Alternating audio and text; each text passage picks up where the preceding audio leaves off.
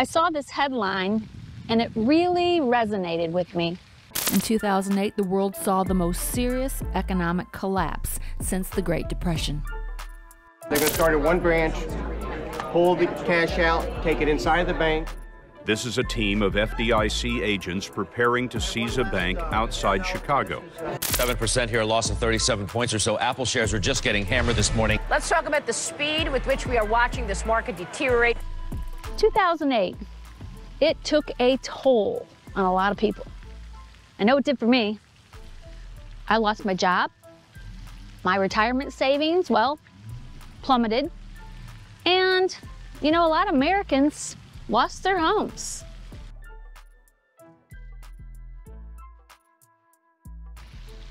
I'm not sure if you were affected, but I know it was a stressful time for me. But there was a silver lining. It's actually why I became a real estate broker.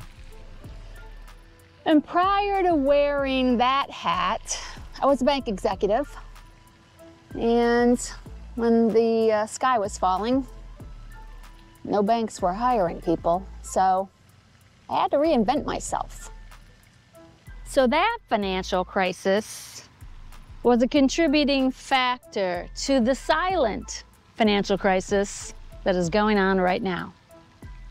Most Americans believe they will need to acquire more than $1 million to retire comfortably. But many, including a significant number of older people, are far from reaching that savings goal. Although the Great Recession impacted the savings of many Americans, it had a major hit to the youngest of baby boomers, and that is per the Center for Retirement Research. Mine, your space? You guys make a whole big mess. You know, filming in your office is so much easier than filming outside because you don't have to deal with bird poop. You know, I did say I was going to mix things up on this channel a little bit. You know, in addition to the financial toll that the Great Reset took on everybody, people are living longer. Today's 65-year-old is expected to live 20 years longer per the Social Security Administration. So, with this unprecedented gift of longevity comes great excitement and a big price tag. Unlike our parents and grandparents, today's retiree face a vastly different retirement landscape. New survey from financial services firm Credit Karma shows 27% of all Americans have no retirement savings, including 401ks and Roth IRAs. Per the National Council on Aging, most retirees don't have the finances to withstand a major financial shock, like a loss of income or long-term health care, major health-related issues. So are you prepared? I've run at least a half a dozen different retirement calculators. There's a bunch of them online. And I run them over and over and over again, and they all give you different answers. You know, I'm 60 now, so I worry about retirement. And I'm trying not to worry, so let me rephrase that. I'm being proactive, and I'm planning, and planning, and planning, and planning. Because worrying is not going to help me. Yes, besides planning for retirement, I'm also trying to work on a positive mindset these days because there's a lot of things going on in the world that stress me out. So that's something else I'm working on, besides not starving when I'm old. You know, I came to the park for some peace and quiet. That's now ended. Yes, I have a group of people coming in. Okay. Those people are getting married over there.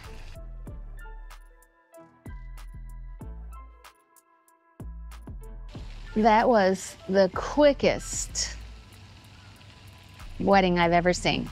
They had that thing done in 5 minutes. But right now, let's just keep the discussion on the pending financial crisis that's happening right now that nobody is talking about. The retirement crisis. Older Americans, troubling lack of retirement savings, and more. So in addition to these statistics, Credit Karma also found about 1 in 5 respondents 59 and older don't even have retirement accounts. That's the highest share of any generation. Why are so many older Americans not prepared financially? According to the Census Bureau, 43% of people ages 55 to 64 have zero, big fat goose egg, zero retirement.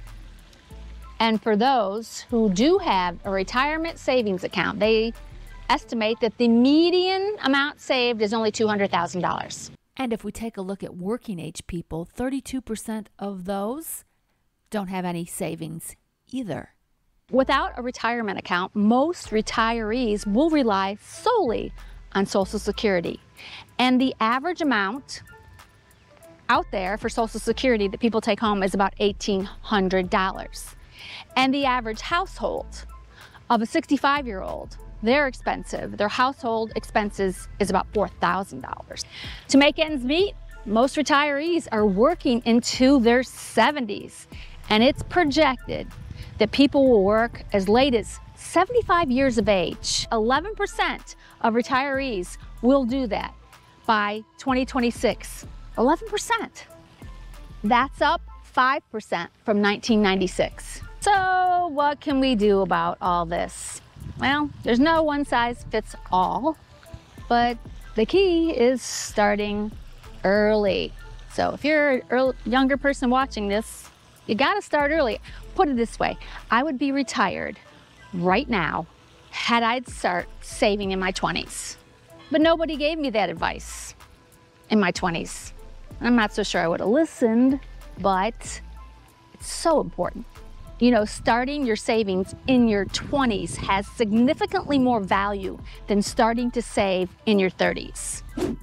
Consider this. If you invested $10,000 at the age of 20 with a return of 8%, you'd have a little over $242,000 by the time you're 60. Now, if you waited and invested the very same amount but started at 30, you'd only have a little over $100,000 at the same age. So, by the time you're 60, that $10,000, it's worth $133,000 more by starting in your 20s. That's huge. So tell that to your kids and drive it home, because the likelihood that they're going to have Social Security later is not looking too good. The Social Security Administration, on my statement, says they plan on reducing the amount of Social Security I get by 20% starting in 2034. This survey comes as lawmakers grapple with the health of Social Security. It is on track to be depleted in just 10 years. So how exactly would that hurt retirees?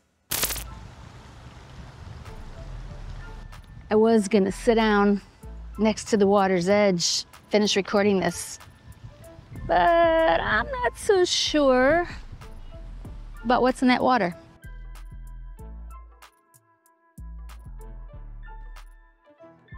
You know, people are living longer, the cost of living is rising. And really, the only way to combat this is to spend less money and save more. Because the longer you live, the more money you're gonna need, just for basic living expenses. Once you factor in the rising cost of health care, we certainly have the potential for running out of money.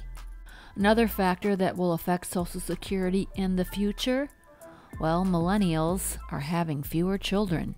That means fewer people working and paying into Social Security taxes. All right, so how can we tackle this problem? Well, while it's not fun or sexy, just tighten your belt. Spend less. Cut out the fat. Things like not eating out, at least as much, maybe only once a month. You know, all those subscriptions you have, get rid of them. I mean, I have like 8 of them.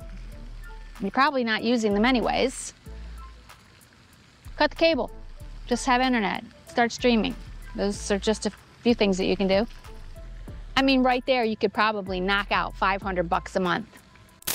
Depositing $500 a month over a 10-year period will eventually provide you with a $78,000 return.